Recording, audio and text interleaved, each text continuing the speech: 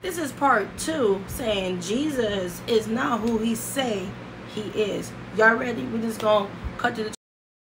Okay, this is Matthew chapter 5. It says, I say unto you that whosoever shall put away his wife, saving for the cause of the fornication, cause her to commit adultery. So that is fine. But y'all pay attention to this part.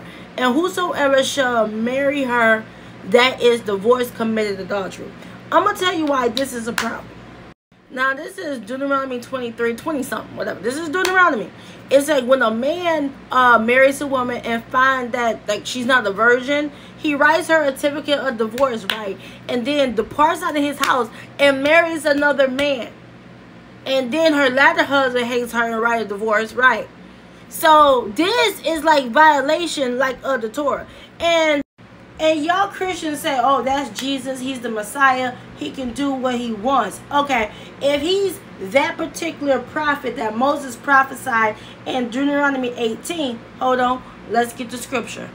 Okay, so Moses is talking about this particular prophet. He will put, like, it's going to be God's mouth, like God's words on the inside of him, and he is going to speak it. Read the one that is highlighted in green, and also read what is highlighted in the verse 19 as well.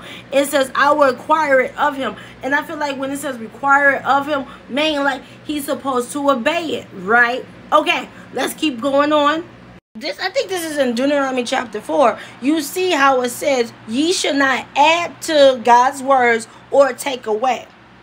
And basically, Jesus in Matthew chapter 5, he's adding to his words, right? And then I also want to point out, he's becoming like a Pharisee, binding on heavy burden, grievous to bear, right? Okay.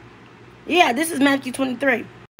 And I heard, Jesus was supposed to be a Pharisee.